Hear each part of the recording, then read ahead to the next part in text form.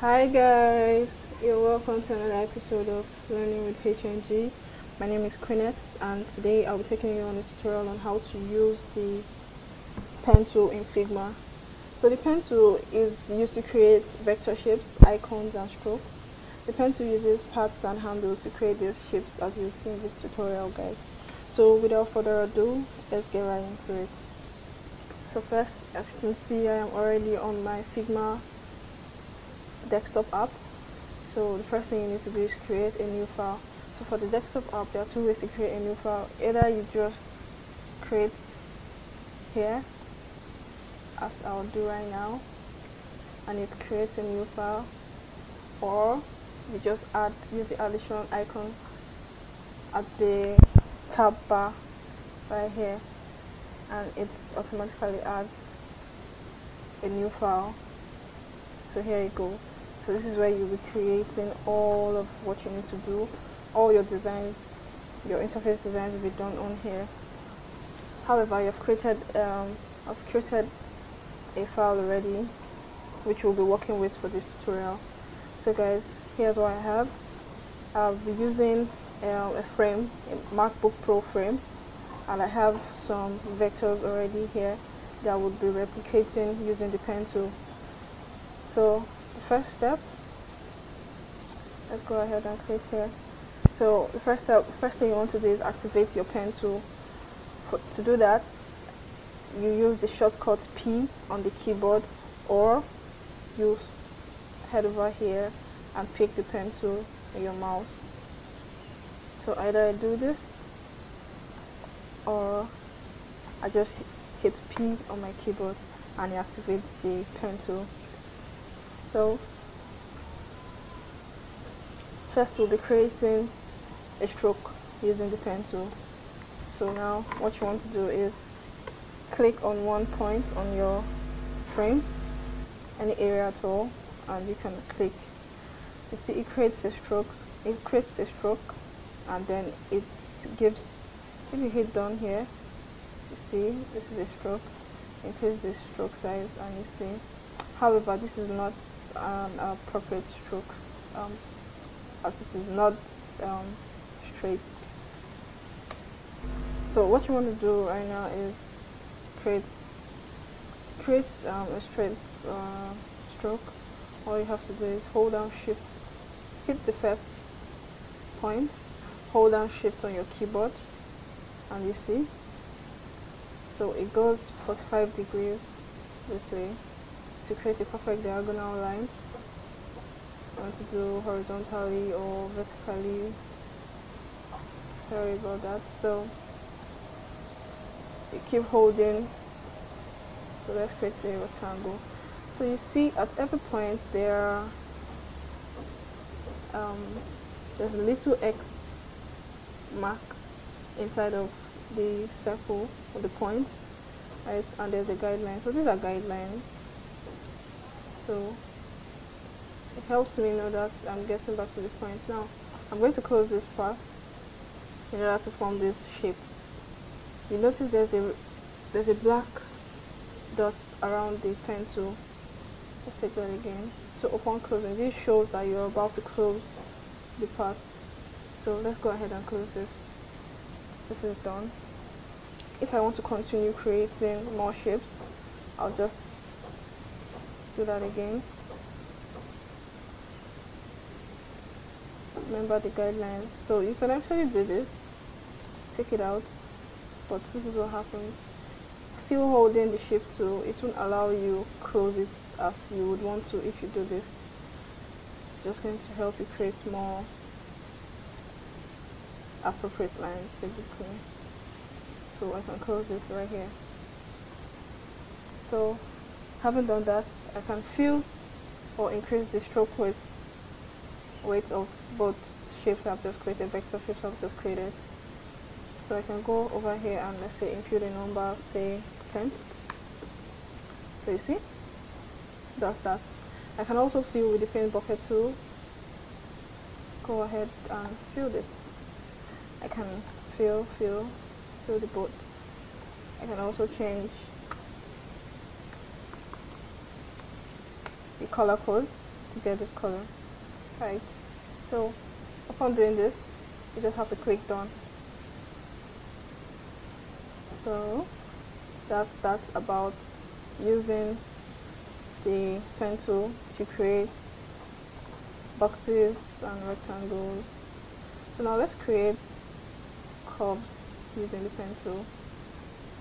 So this is one thing we can do. So to create a curve, you have to click and drag. So upon dragging, it gives you a handle. Remember, when we're clicking and clicking at points, there was no handle. So you're just clicking, so no handle, right? But to create a curve, you need handles to create these curves. So it gives you a handle. As you can see, there's a guide showing you that there's a curve in your line on your stroke. So let's do this. Not so perfect, but I mean, you get the point. So your handles are actually movable. So this is the directional handle. You could use this to determine where you want the direction at which you want your next stroke to go through. So say I want that. So you see, it's no longer following the normal direction. But if I turn it this way, see, it becomes like that. However, if you hold down Alt or Options on the Mac and change the direction of your handle, and then you can continue with this. Then again, you could break the handle. So let me create this. So you see.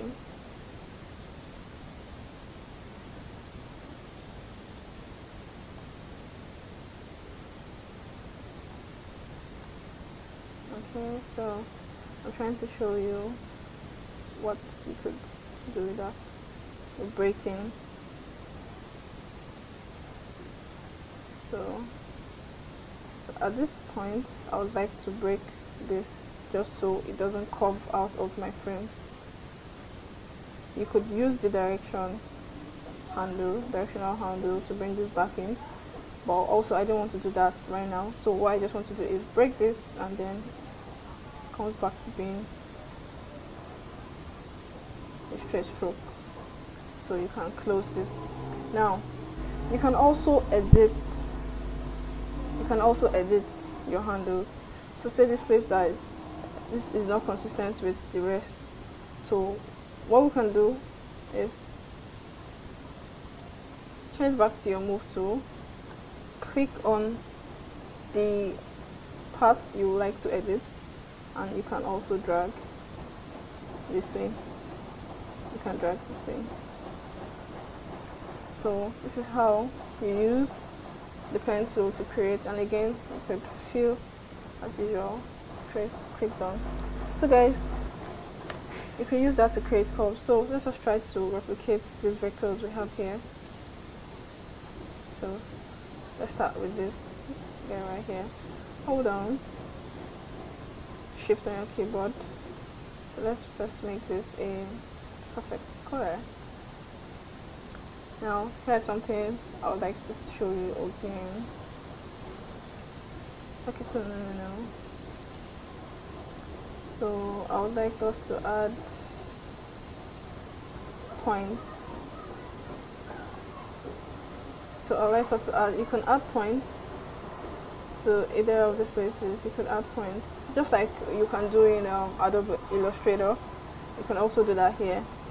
So you add a point here, and then using the move tool, you can pick up that point, and there you go. Also, you could pick up both points from here, and using the arrow keys, you could just use this to lift this up a little bit, or you could also click down here. Okay, so let's add corner radius to this so we could get this. So say we want to add a corner radius of 40. Oh, that's a little too much. Corner radius of 20. little too much, so I recommend of 10. So 10 looks just perfect, and let's fill this with black. Yep. Oh, so there you have it. A little farther than this. Well, I'm sure you get the point. So for this, you just create a rectangle instead of a square. So that's that about that guy. So to create this play button here, you can also use the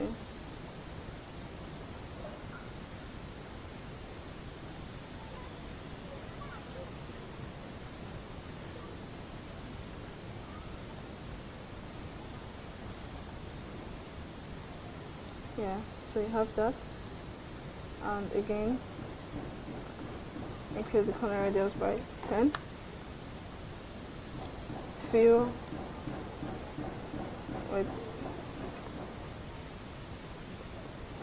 black, click done. Yeah, you can always increase this. So there you have it, the play button. So you can also use the pen tool to trace. So for this guy, I'm going to be tracing out this eye mark. So let's lock this. We're going to lock this. And before we lock that, let's make it transparent. To say 30. And then you use your pen tool on this. So first you want to create a perfect square. So click, click, click, click, and click. So you might be wondering why I'm not trying to create these curves. That's because the corner radius is going to help you create those curves. So let's increase this by 10 and add corner radius of 10. Yeah. Also you can use this to add the corner radius. Drag, click and drag over this part to add the corner radius. So let's make this 15. That's fine. And done. So we have our square. So I want to go ahead and create this bottom part. So this might be a little tricky. However, we have to get it done. So first, you want to do this.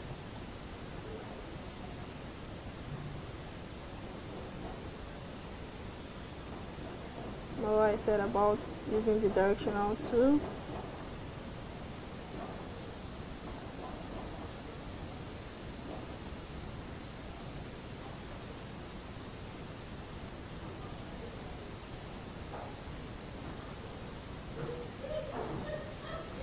Click done, and let's use this. Double click on this. Now let's edit this a little bit. So click on the points.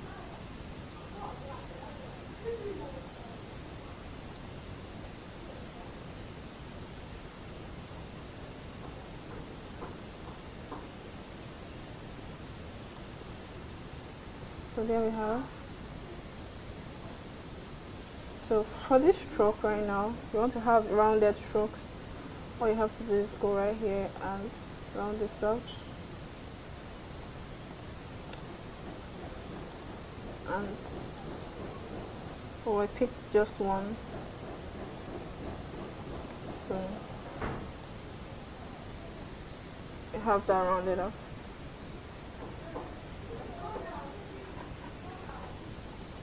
You have to adjust this a little more. So you just tweak, tweak, tweak, and tweak until you get your desired results.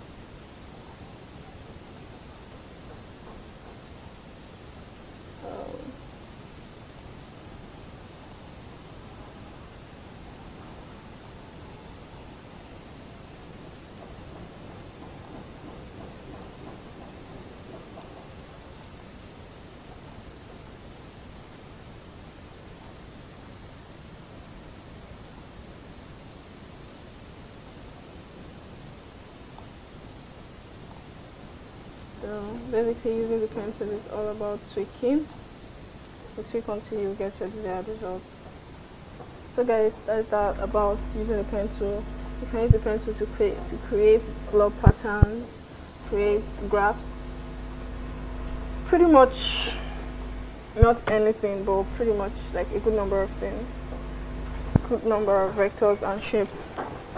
So guys, thank you guys for watching. Until next time, I'll catch you guys later. Bye, have a great day and stay safe.